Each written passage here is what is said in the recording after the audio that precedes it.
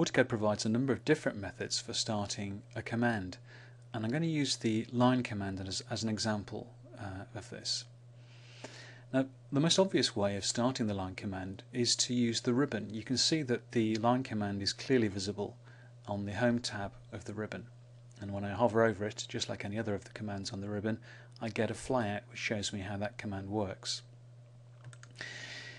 To draw a line, all I do is click on that button, pick a point, pick a second point, right click and enter. And that's pretty straightforward. But there are lots of other methods of beginning commands. First of all, we could use the keyboard, and if I just type out line at the keyboard, you'll see that it appears at the cursor position. Hitting enter on the keyboard allows me to draw a line now in just the same way as I did before. Pick, pick, right click and enter. In addition to the full command name, most commands have keyboard shortcuts, and in the case of the line command, I could just type L at the keyboard and enter, and again pick, pick, right click and enter.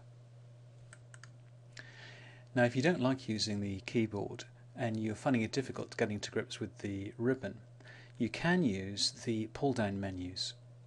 Now, the pull-down menus are not visible by default in the 2D drafting and annotation workspace, but you can turn them on using the quick access toolbar. And clicking on the quick access toolbar pull down here, you'll see there's an option that says show menu bar. Clicking on that option brings up a standard pull down menu bar above the ribbon.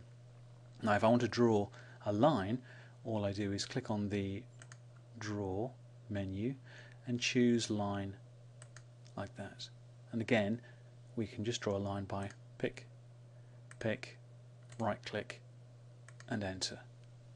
Now, you can leave the pull down menu bar up there if you wish, but if you want to get rid of it, you can go back to the quick access toolbar and choose hide menu bar there. Now, obviously some of those methods are more efficient than others, but at this stage of your learning there's no point trying to be efficient. Just use whichever method you feel most comfortable with.